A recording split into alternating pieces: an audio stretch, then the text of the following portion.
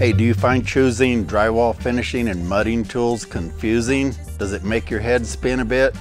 Well, I've got a solution for you. I've got a way to clarify all that and make it a lot easier for you, and I'm going to explain that right after this.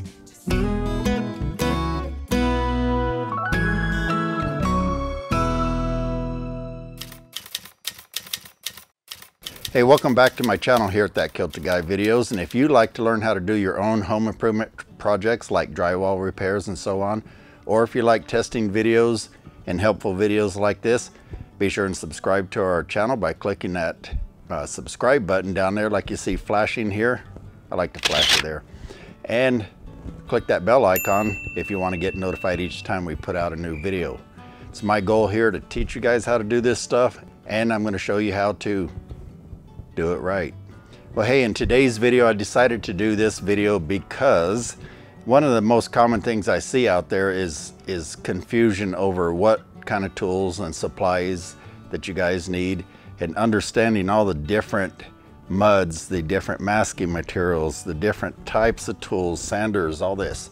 So I thought about it. Well, a while back I put out a video and I kind of described all of these tools. I went through it and just showed each one. But you know, in a video, it's actually not as helpful, because let's just say you decide you're going to tackle a project and you don't have a wide knife. You're going to go buy a wide knife, but you're not sure what to buy because that tool rack's got so many choices. What's right? What's wrong? Can you get by with something cheaper? Do you need the more expensive stuff? Do you need stainless steel? Do you need blue steel? So many questions, and I know it's confusing to you. So if you decide to go watch a video, you might have to scroll through 15 minutes of it to find that one section, and maybe that person talks about it the way you want and tells you what you want. So I decided to put together an ebook for you. Now what I'm going to do is, after this little brief introduction, I'm going to describe my ebook and show you what kind of information we're putting in there, because I think this will be really helpful for you. Careful, I might shave myself. Put that down. I think the ebook will be a lot easier because it's going to have chapters and everything. You're going to be able to click on it, and let's say you do want to know about the wide knives. All you got to do is go to that chapter, click on it, you'll go right to it, you'll read about it. And so first I'm going to show you all about the ebook, then I'm going to come back and I'm going to explain some of these tools just a little bit, and then I'm going to show you what would be a basic set of tools that you would want if you're just going to do around the house simple drywall repairs. In the book I'll show you both the simple set of tools and a slightly advanced set of tools and a more advanced set of tools, so that you can save some money by not buying tools you don't need and by not buying gimmicks, because honestly there is a lot of gimmicks in the world of drywall. I've actually fell for some of them, so I'm going to steer you guys away from that. Save you money, save you headache, and some of those gimmicks will give you a poor quality job too. So I'm going to turn it over to my partner here, Guy. Well, that's me actually, but I'll be on the microphone now, and then I'll be right back. Alright, now what I'm going to do is talk to you about the actual book. Okay, this is actually going to be a professional style book, although it's going to be an ebook, and I actually do have experience in this. In 2006, I wrote this book here called Do-It-Yourself Guide to Biodiesel. I first self-published it, and a publisher picked me up and decided to publish it. Well, that led into me building the equipment, and we built small systems like this one for schools. I installed this one you see here in the Chicago Museum of Science and Industry on a TV show called Garage Mahal, and I've shipped them overseas, and we even built this great big one here on site. So the point is that in the process of doing that, I not only had to write the original book, I had to write a lot of different guides and a lot like that. So I'm pretty familiar with putting together books like this. So I'm going to try and make this as helpful to you guys as I can, because I know how confusing it is to try and figure out the drywall tools you need and the materials. I mean, when you're picking out things like materials, for example, there's so many choices like +3, ultra lightweight, the green label all-purpose, big buckets, little buckets. There's topping mud. There's 5-minute mud, 45-minute mud, 90-minute mud. There's so many choices, I know it gets confusing. And that's why I decided to put this book together for you to help you out with that. So here's some examples of what's in the book. Here's the preliminary table of contents. Now, there's going to be about twice as many pages at least, so ignore the number there, but you'll see it's all going to be organized by sections and that. So you'll see sections like terminology, and this is all in alphabetical order. And then I'm going to have a whole list in a table format of tools. I'll go through and show you a picture. I'll describe what the tool's about and what it's used for and so on. And I'm also going to discuss things like tool quality, what to look for in materials, and so on. Then I'm going to put together these lists where I'm going to give you a choice of economy, mid-grade, and best. And I'm going to explain what makes each of those fall into that category and when you can get by with economy or when you shouldn't ever use the economy and so on. So it's going to really help you save money, pick out some good tools, and get the job done right. Because remember, we like to do it right. Oh, and all the images in this guide will be clickable, so you can just click on them and go right to the tool in the Amazon store. That way you won't have to go search for it manually. But all this is just some of what's going to be in the guide. Like, I'm going to explain the differences in knife shapes. I'm also going to do the same thing with all the materials. I'll cover it just as thoroughly. Anyway, that describes the book. Let's get back to the rest of the video. All right, I hope that helped you out. Now, we're not done yet, so don't take off, because what I'm going to do here is go through these briefly. I'm not going to spend a lot of time on it. Now, knives can really get confusing, honestly. This is just a tip of my iceberg. I probably own 30 different mud knives, and that would just be the metal ones, not including all the plastic ones. I'm going to tell you this because of my experience of doing this. I've made, like I say, I've done this for over 30 years. I started 50 years ago when I was 8 years old helping my dad.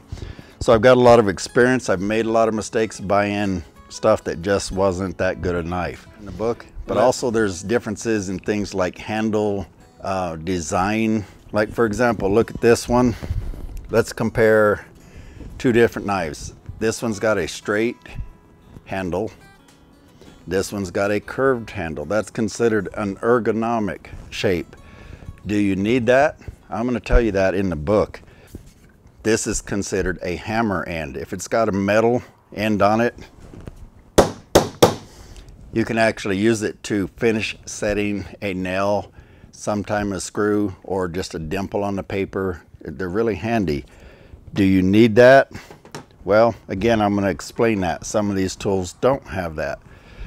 Notice these two knives right here. This is the rib. You notice the difference. So I'm going to talk about the differences in the ribs and what that kind of, how that affects the tool and what you should look for. Some specialty tools. Do you need one of these for doing inside corners? Like I said, I have quite a few plastic knives. There are some advantages to it, and I'll point that out in the book too. Now let's go to this subject of mud mixers. How do you mix up the mud? Do you need to mix up the mud? You need to mix it. It's so much better. It just works better. So mixers can come in all kinds of varieties. For example, does that look like an egg beater? That's because it is, but it works great for hot mud. I'm gonna try and point that out in the book. I've got 3 types of mixers hanging up here, and I see they're out of view. So there's this type, then we got this 2-bladed type, and then in the book I'm going to introduce you to this new style. And do you need this one? If you want the best mixer, you need this one. Okay, let's go on to just say, for example, sanders.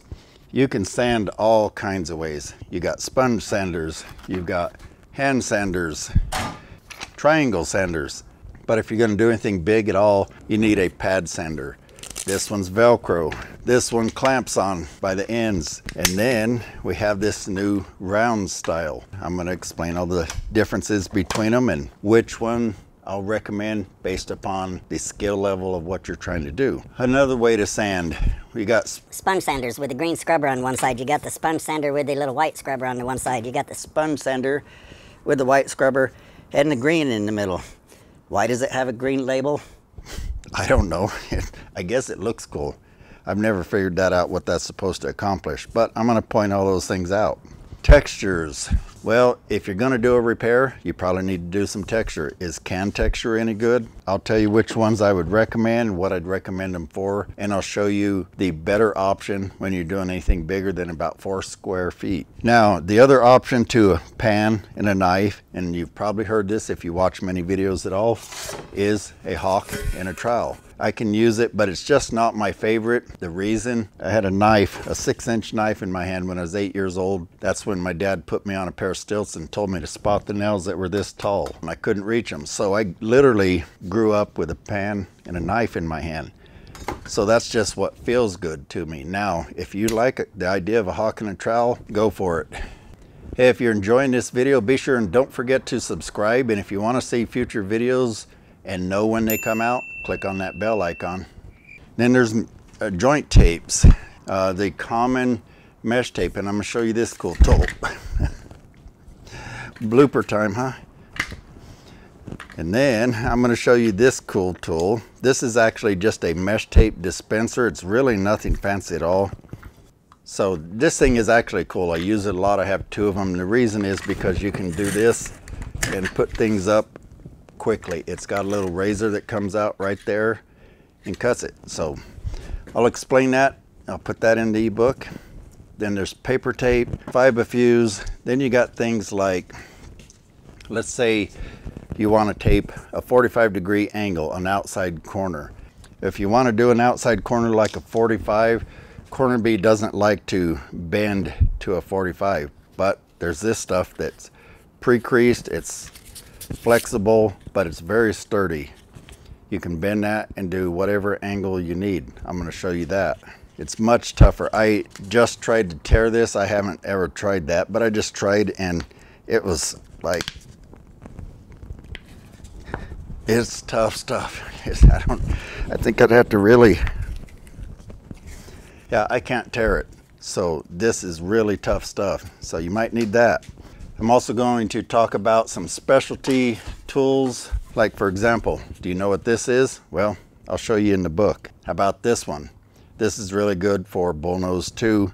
Now these, I'm going to recommend plastic knives because you notice these 2 shapes. If you're ever doing off-angled ceilings, say a cathedral ceiling, it has a vaulted peak like this, and you decide you want to round it and not make it perfectly straight, well, you need various angles, and you can, okay, if you're really new to this, you're a novice, haven't done much mudding at all, I'm going to show you what I recommend for you. And again, I'm going to cover this kind of stuff in the book. What I'd recommend for a really simple setup is a mud pan, and you can actually get by with plastic. I don't have one to show you if you're just doing this a little bit, but there are disadvantages now.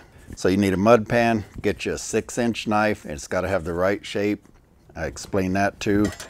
And then a 10-inch knife would be a good one. And then you need something to sand with. In my videos, I'm gonna teach you how to not have to sand very much. The secret is how you put it on. A lot of videos, they just slap it on heavy and then try and sand it smooth, and you don't need to do that. See that little eye popping up right there? If you click on that, you'll see one of my videos where I explain how to put it on smooth and not need to sand very much at all. There'll also be some that pop up right at the end of this video.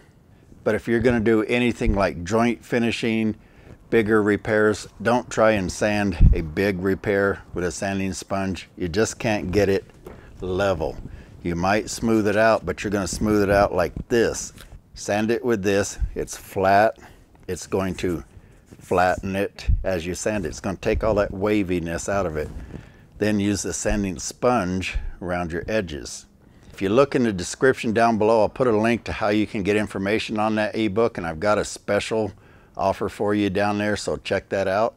And as always, hey, I appreciate you guys so much for stopping by, checking out my videos, and giving us that thumbs up, and I'll certainly see you on the next video.